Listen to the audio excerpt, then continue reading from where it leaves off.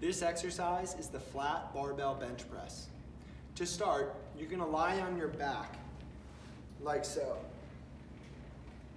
Now, the starting position of this bar will vary depending on how long your arms are. You can either have it in this top position, the middle position, or the bottom position.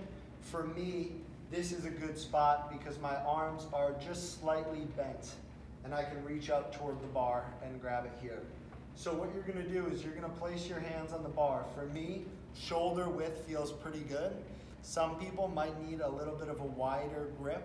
Some people might need a little bit more of a narrow grip. It's all going to depend on a person-to-person basis.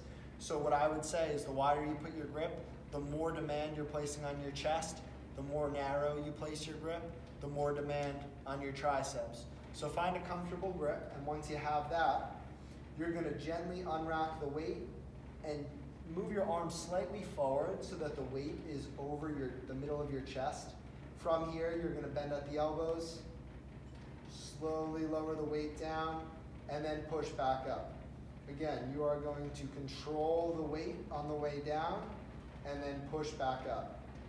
You will continue to repeat this process in a slow and controlled manner, keeping the bar in a straight line up and down.